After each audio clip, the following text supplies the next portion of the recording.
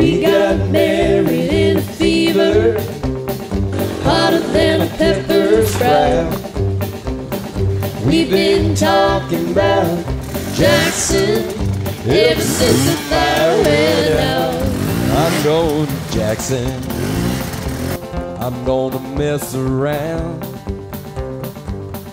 Yeah, I'm going to Jackson. Look out, Jackson Town. Well, go on down to Jackson. Go ahead and wreck your hell. Go play your hand, you big talking man. Make a big fool out yourself. This is my bike. It's a 2018 Husqvarna 300 TE. And this is my playground. This is our homestead property. We are up in the mountains in the Pacific Northwest. And it offers me a wonderful, I guess it's a backdrop or a wonderful opportunity to ride and to improve my skills.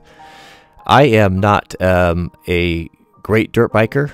I'm relatively new to it. Years ago, I bought one and I fell in with a group of guys that were all very experienced riders, and I would go with them, and not really having a great foundation or skill level, it was a terrifying experience. Fast forward 12 years later, getting back into it, I have a completely different look, a different approach on this sport. This has been one of the best decisions I've ever made, because it gives me an opportunity to get outside and to test myself and to challenge myself mentally, physically, psychologically. It gives me a rare opportunity where I can be singly focused on one thing, completely removed from all of the pressures and the cares of life.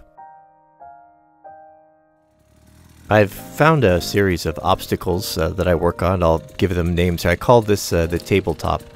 It doesn't look difficult on the video. It looks pretty simple actually, but for my skill level, it is quite challenging. And what I tried to do is I tried to learn to ride well and to ride slow and to have perfect balance on the machine. And what I look for is I look for things that frighten me. Anything that frightens me, and I look at it and I think to myself, oh, I want to avoid that. That's a trigger to me that's something that I need to conquer. This rock, for example, was something that I came over the rise and I saw it and I panicked the first time I rode, and like, oh, I don't want to hit that. I went back and I spent an hour on it, going up, going down, practicing going over it and conquering that rock. That rock no longer makes me afraid. Our world has become very safe, and we as men have become very domesticated. And I think sometimes I wonder, look back, where are my victories? Where are my wars? Where are my opportunities to become hero or to prove my courage or my valor? They're so far and few these days. And I think it's something that is very important for us to be able to test ourselves and to know for sure, do we have what it takes? Can we overcome fear? I've resolved to go out for an hour a day, and every day at least an hour and a half a day, and to work on writing things that I didn't think were possible, exploring. And this is not about pinning it and tearing around and showing off or trying to be macho. This has got nothing to do with anyone, and I don't care what anyone thinks. This is for me and for me alone.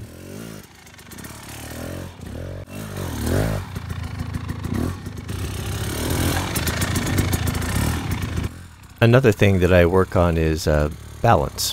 When I go riding, I hardly ever get out of second gear. First gear is most of the day, or spend most of the day on. Working on balance, becoming one with the bike, becoming familiar with the bike, being able to turn in tight areas.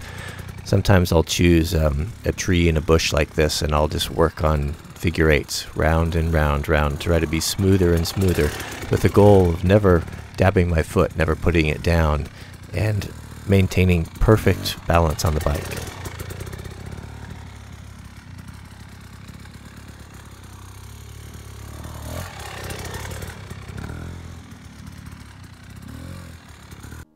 Another obstacle that has given me a lot of trouble and anxiety in the past riding are deep water crossings. This is a creek that runs through our property here, and it's pretty deep right there. A log has fallen across it. The water is backed up. And this is something that I have spent a lot of time on working on, and it's not that big of a deal to get through for a good rider, but for me, I find it challenging. And to make it a little bit worse, I threw some sticks in there as a big log there, or kind of a medium-sized log there to the right. I put that at the end to make things more difficult.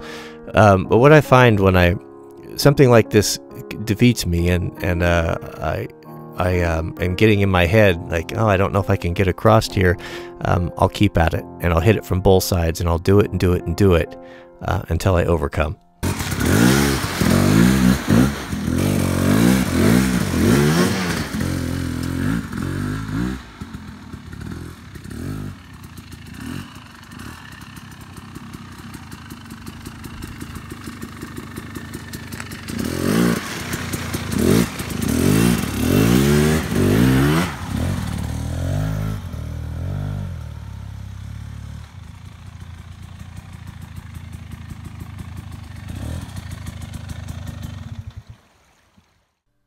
Another thing dirt biking has done for me and my family is given my son Jack and I a wonderful hobby that we can do together, where there's no discussion of chores, there's no arguing of video game or screen time.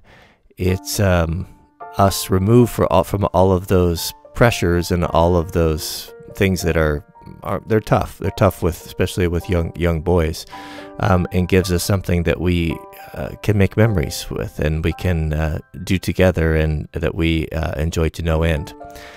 These are the wood piles that we have for winter wood, and they have made another wonderful obstacle or training opportunity that Jack and I work on S-turning through these. We go round and round and round, and if you can go through all 8 of them without touching the ground, especially the ones on the north side which are off camber, it's quite an accomplishment for us, and we work on this for hours and hours.